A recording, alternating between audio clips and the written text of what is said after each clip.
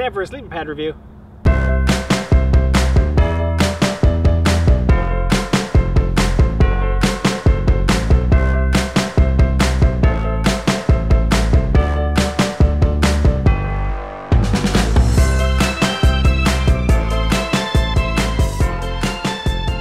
Hey folks, welcome back to CampGeeks. So I'm here with another review, and this is on one of TNH's sleeping pads. Now this is a dual baffle system, so they kind of market it as a backup system. If one goes down, you still have the other, and it actually is designed to keep you afloat. So it's if you get a hole in one baffle, but the other baffle doesn't have a hole, it keeps you up and it still keeps going. So the thing about that though is it does sacrifice on weight to do that, because you have an extra valve, you have extra pieces to go into that system, and how it actually all lays out.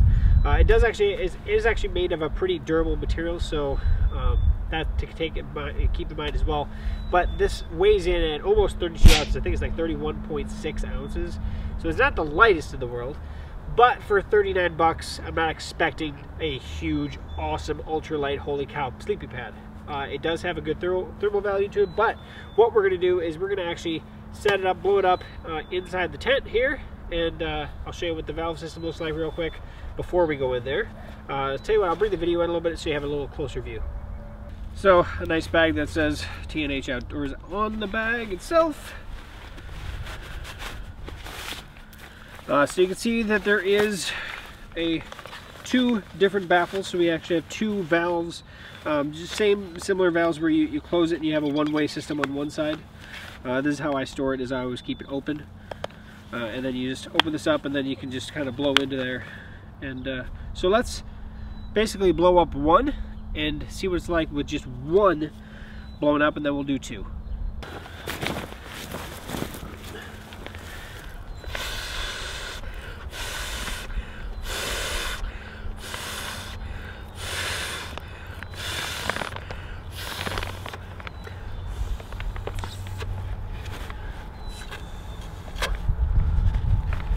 And so you can adjust how much air goes in it to tell how tight it is, but you can see that we have half of the sleeping padding filled up. So basically what it means is that if something happens and this gets punctured on this side, you can then flip it around and then use this as your torso and then your legs.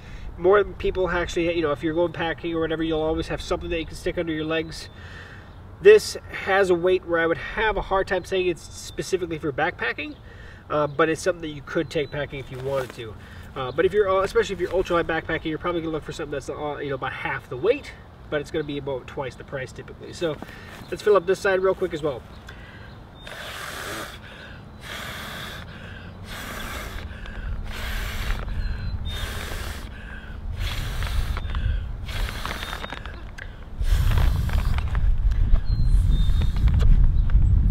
So that side was about 8.5 breaths. I actually counted it that time. So not too bad. It actually fills up pretty fast, as you can see. I'm going to go ahead and stick it in the tent, and then we'll lay it in the tent to see how it actually feels.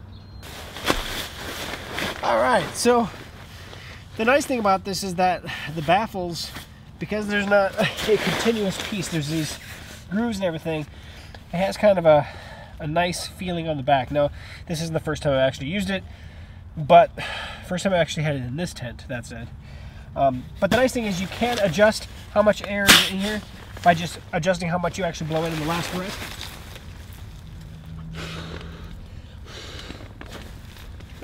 Wrong way, how about that? So I have a little bit less in there, now it's a little bit softer. So if I didn't want it as firm, I can soften it up a little bit. The last test I did on this before I actually did this video is I actually let it stay filled up for over a week without ever touching it.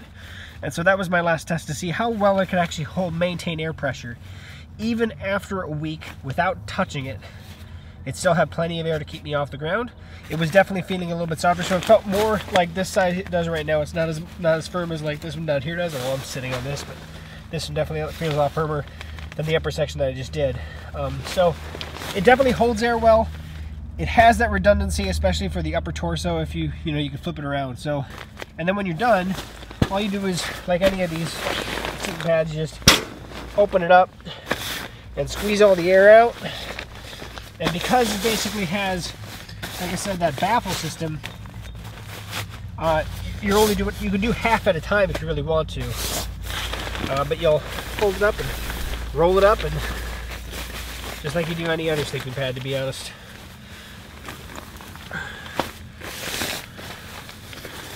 So yeah, that's the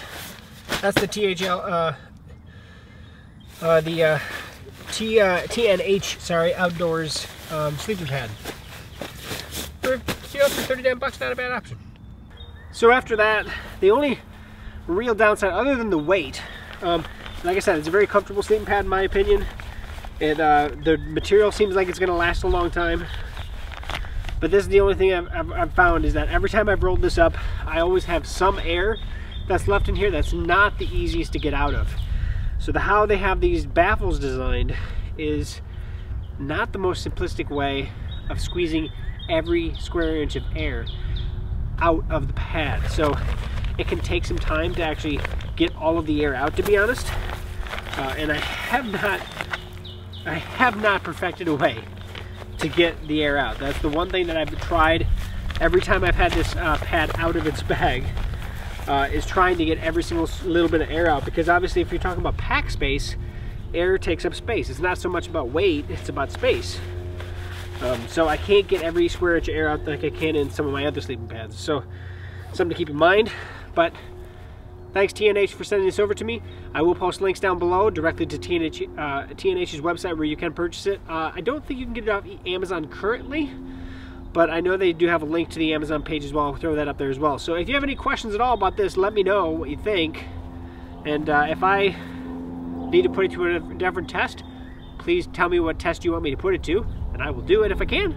Otherwise, subscribe, like the video, share it. We'll catch you on a future video.